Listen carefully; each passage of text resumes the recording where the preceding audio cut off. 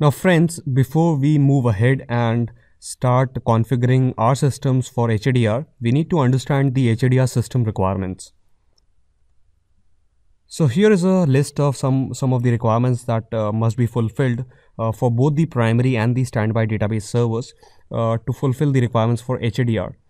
Now the primary and the standby database must have the same DB2 major version. For example, you can have DB2 8 on both the primary and standby, you can have DB2 9 on both the primary and standby, or you can have DB2 10, 11 and so on. You cannot have DB2 9 and DB2 10 in combination for primary and standbys.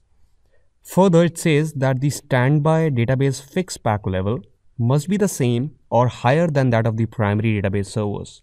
This is a major requirement here. Ideal situation would be to keep the database fixed pack level same for primary and standby databases. But if you have a higher fixed pack level for the standby, then it is fine. But you cannot have a higher fixed pack level on the primary and a lower one on the standby. So that is the situation here. Then the primary and the standby must have the same platform. So we have both these machines. So we will install an operating system. Both these machines will have its own operating system. So it says that both the operating systems should be same and the machine architecture should be same. So here is a list of all these distinct platforms. So we can have both these machines as Windows operating system with the same machine architecture, but we cannot have a Windows machine paired with a Linux machine for HADR. Then we talk about the DB2 bitness level. So DB2 comes for 32-bit operating system, it comes for 64-bit operating systems. So whatever bit size you choose should be the same for both primary and standby.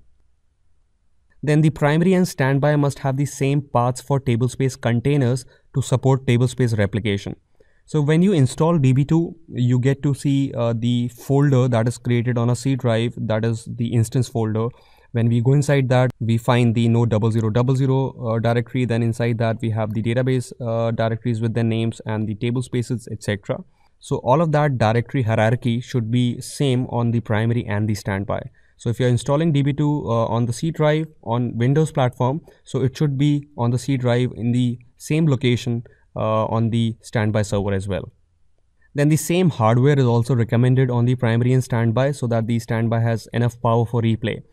You can have a lower powerful standby machine because that will only be used when a switchover happens from the primary to the secondary database server.